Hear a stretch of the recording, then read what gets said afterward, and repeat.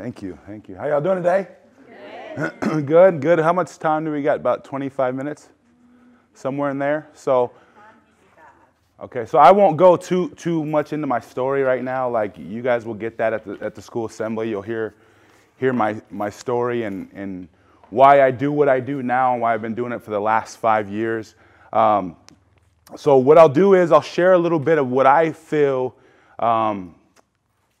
this young generation, where we're headed with this young generation. I'll share a little bit where I see things are going in the next 10 to 15 years. The last 5 years I've been all over the world. And so I just want to preface this by saying, like, I don't pretend to know more about your school and your community than you do. Like, I'm not going to come in here and say that I know everything, and I'm not here, obviously. So each situation is different because, again, you guys are in this community. I leave, and so the work will continue with you guys. So I just want to preface that and by saying I don't pretend to know more about your community than you do. So what I really want to start off by saying is I want to read something that I saw online, and it kind of really sums up what this young generation is feeling, what they're doing, what they're going through, every single thing. And then I'll get into kind of what I want to talk about today. But I did kind of cut some things out of this because I feel like some things didn't pertain, but I saw this floating around. You may have seen it before, but it says, this is from a high school or middle school student. It said, "I hate school. And no, it's not because I'm a teenager and I don't like waking up at 6 a.m. every morning. It's because the school system isn't about learning anymore. It's about passing. Pretty much every teenager is so stressed out about school that they suffer with mental health issues, fake illnesses, and even try to kill themselves. But yet nobody has thought to themselves, hey, maybe our system is flawed, and instead given teenagers the reputation of that kids that are lazy and selfish. Like, what's up with that? I mean, who really cares about finding the area of a stupid triangle? Teach them how to raise a family, drive a car, get a job, pay bills, and live a happy life. I'm forced to sit in a classroom for 6 hours straight and learn about things that I'm not interested in and will probably never use in my life after my exams. And what really annoys me is that teachers don't understand that some students suffer from mental health disorders like social anxiety and force them to talk in class for a high grade. Or that some students suffer with depression and teachers just assume they are moody and negative all the time. Students are in tears every single night and wake up every single morning wanting to throw up at the thought of going to school, thinking that they'd rather be dead than go to school. How is that fair? The fact that I have to choose between my grades and my health is really messed up." And I believe that I saw this a few years ago. I believe that when I set out to do what I do, and it happened by complete accident, I'll be honest with you, my story, I didn't mean to start speaking. It just happened, and all of a sudden I was in the middle of it, and I said, whoa, maybe this is what I'm supposed to be doing. But I realized I saw this a couple years ago with the young generation, and I see what they're doing, and I see that, I look at the choices that they're making, and I'm like, man, they don't really understand the recklessness that they are walking into, right? I don't think that they really know. I think we're just sitting there talking at them saying, you can't do this, you can't do that, when they really don't understand what they're doing. And so I want to say this. I want to say, congratulations, we have now entered an era, and hear my heart behind this, where your tests and homework no longer matter. They don't. And here's why I say that. I was asked a question. The teacher in Iowa last April, he said, hey, can you tell these kids the importance of school? I said, they don't feel it's important. That teacher was a little offended at me, and I said, let me put it this way, and let me ask you this question. I said, on a daily basis of all the stuff that you go through and all the issues that you face with kids, overall, how much of those issues are academic related? And just like your face just did, a teacher did that. A woman teacher in the assembly, she says, whoa, we don't. I said, exactly. And you can't tell them they need school because they see kids their age making millions of dollars on the internet. So where does that leave us? Where does that leave us in a generation that doesn't care about school? And schools have to get test scores, right? We have to hit the test scores every year. Otherwise, we lose funding and different things like that. Where does that leave us? I believe it leaves us to speaking their language. I believe it leaves us in a position where we have to step into their world, not expecting them to come into ours first. We have to understand what's going on at home, which I think from what I'm talking to your principal, a lot of you do understand that. So I commend you for that. That's amazing. I've been hearing things. And again, it's like we were talking earlier, right? When you find out your uncle OD'd and now say, okay, now go do your geometry. They're dealing with so much. We cannot expect them to be in a situation and be in a place that they're not in. So where does that leave us?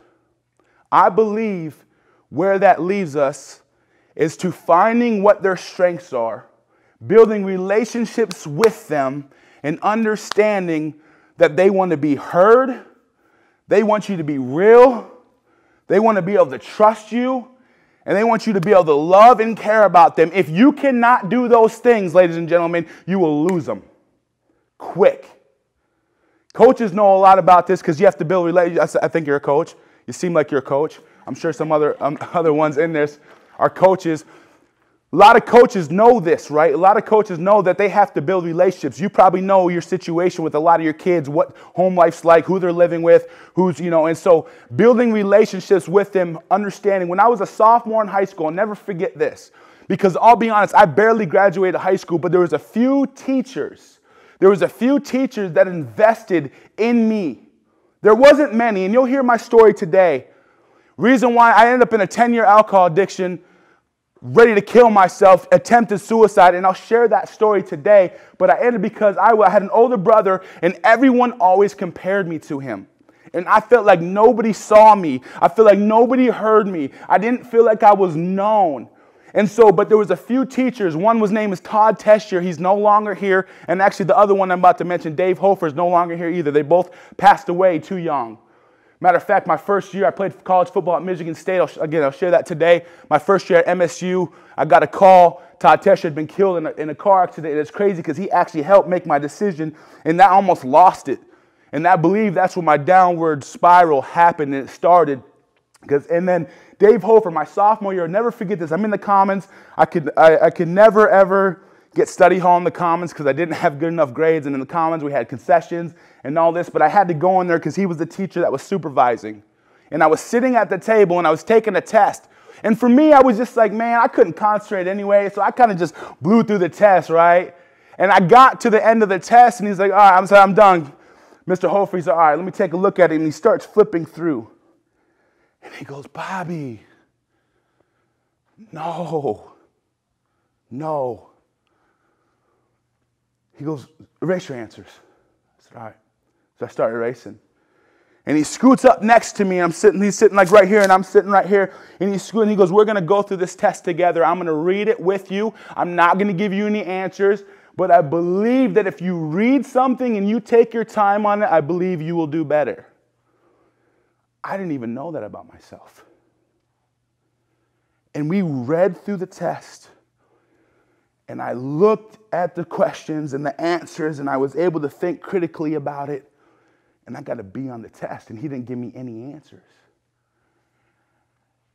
And from that moment forward, that was the first time that I felt like he really understood me. He knew me, and that was one of the only teachers that took the time, that didn't tell me I was in my brother's shadow, that didn't always ask me why I couldn't be more like my brother. They said, you're a Bobby. I see that you're Bobby. I understand your strengths, your weaknesses. If you go through a test like that, you're not going to get it. And he sat with me from that moment forward. I believe I got an A in his class.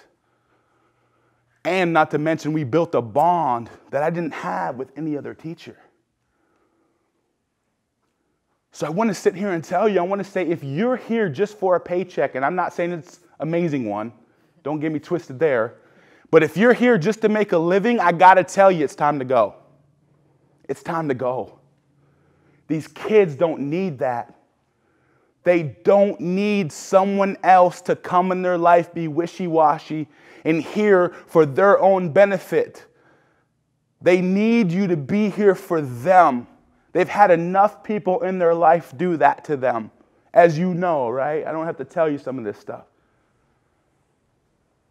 And so if it's, and I hate to say it that harsh, and I don't think it was harsh, but I'm saying if you're just here because you want to collect a check, I don't know where to go, I don't have anything to do, I would suggest you start looking for something else, because I believe where we're headed in the next 10 to 15 years is something that's going to be unprecedented. A lot of people don't like when I say this. I don't care, but I'm going to say it. I don't believe that we are going to be schools that are focused on what we are right now in the next 10 to 15 years. I believe we're going to turn into life skills school. I believe it's going to be social media influencing classes, life skills, all the things you need to be successful out there.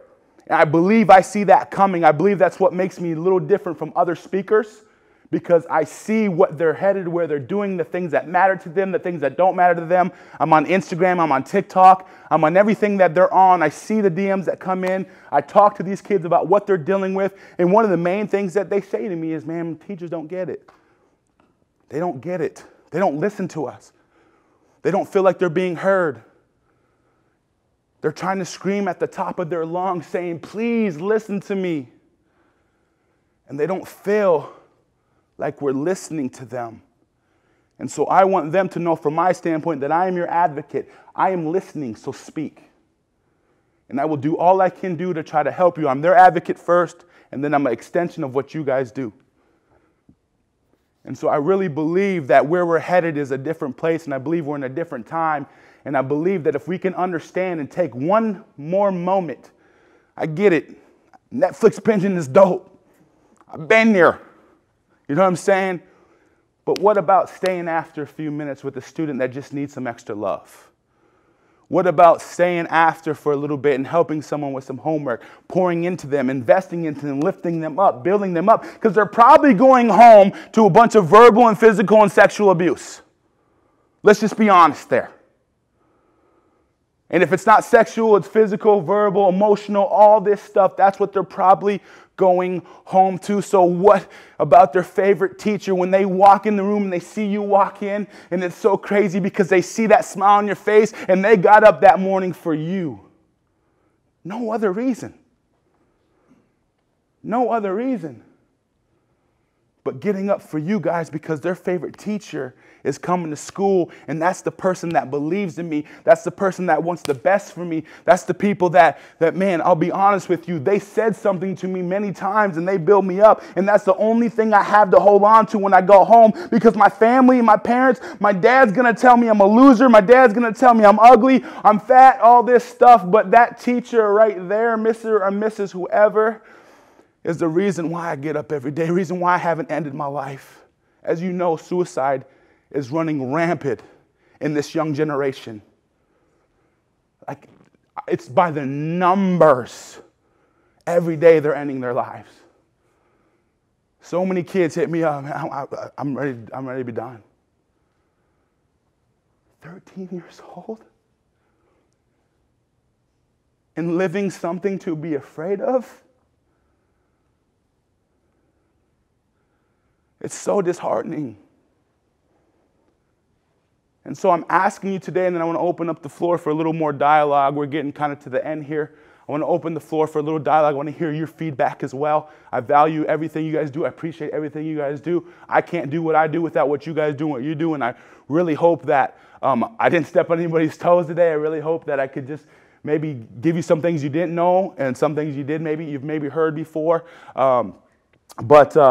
I want to open up the floor for a little dialogue, and I had a point that I was going to make, and I forgot what it was. Oh, I'm going to challenge you guys to go the extra mile. Just go the little extra mile. Stay after a little bit with a student.